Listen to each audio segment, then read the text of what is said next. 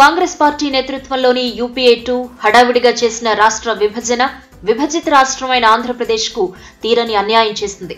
2014 ఫిబ్రవరి 20వ తేదీన అప్పటి ప్రధాని మన్మోహన్ సింగ్ చేసిన 6 పేరాల ప్రకటనలో ఆంధ్రప్రదేశ్ కు విభజనతో తీవ్ర నష్టం వాటిల్లినందున ప్రత్యేక హోదా ఇవ్వాలని కేంద్రం నిర్ణయించింది అని చెప్పటం, ఆ తర్వాత అధికారంలోకి వచ్చిన భాజపా ప్రత్యేక హోదా ఆలస్యం చేస్తూ 2015-16 సంవత్సరం వచ్చేసరికి 14వ ఆర్థిక సంఘం ప్రత్యేక హోదా ఇవ్వటం సాధ్యం కాదు అని చెప్పిందని, అందువల్ల ఆంధ్ర రాష్ట్రానికి ఆ హోదా ఇవ్వలేమని, ప్రత్యేక హోదా కింద కలిగే లాభాలన్నీ ప్రత్యేక ప్యాకేజీ కింద ఇస్తామని చెబుతూ వస్తోంది.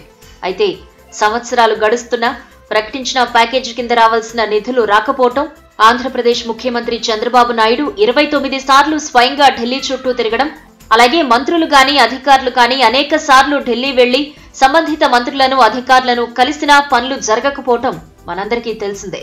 అయితే ప్రత్యేక హోదా ఇవ్వడం సాధ్యం కాదు అని ఏ ఆర్థిక సంఘం అయితే చెప్పిందని కేంద్రం చెబుతూ వస్తోందో, అదే ఆర్థిక సంఘం ఈశాన్య రాష్ట్రాలకి హోదా కింద కలిగే లాభాలు కలిగేలా నిర్ణయాలు తీసుకోవటం ఆంధ్ర రాష్ట్రంలో వివాదాస్పదమైంది. అదే సమయంలో 2018 కేంద్ర వార్షిక బడ్జెట్లో రాష్ట్రానికి లబ్ధి చేకూర్చే ఎటువంటి ప్రకటనలు లేకపోవటం మరింత ఆగ్రహాన్ని కలిగించింది. ఈ పరిణామాలపై రాష్ట్ర ముఖ్యమంత్రి తీవ్ర ఆవేదన వ్యక్తం చేయగా, రాష్ట్ర ఎంపీలు అటు లోక్సభలోనూ ఇటు రాజ్యసభలోనూ అలాగే సభల బయట ఆందోళనలు మొదలుపెట్టారు. ఆంధ్ర రాష్ట్ర ఎంపీల ఆందోళనలకు 2 సభలు వారం పాటు దాదాపు ఏ ఇతర కార్యక్రమాలు లేకుండా స్తంభించిపోయాయి.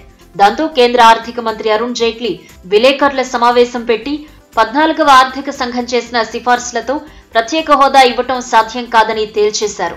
వెనువెంటనే తెలుగుదేశం పార్టీ కేంద్ర మంత్రివర్గంలో నుండి బయటికి రావాలని నిర్ణయం తీసుకోవటం జరిగిపోయింది.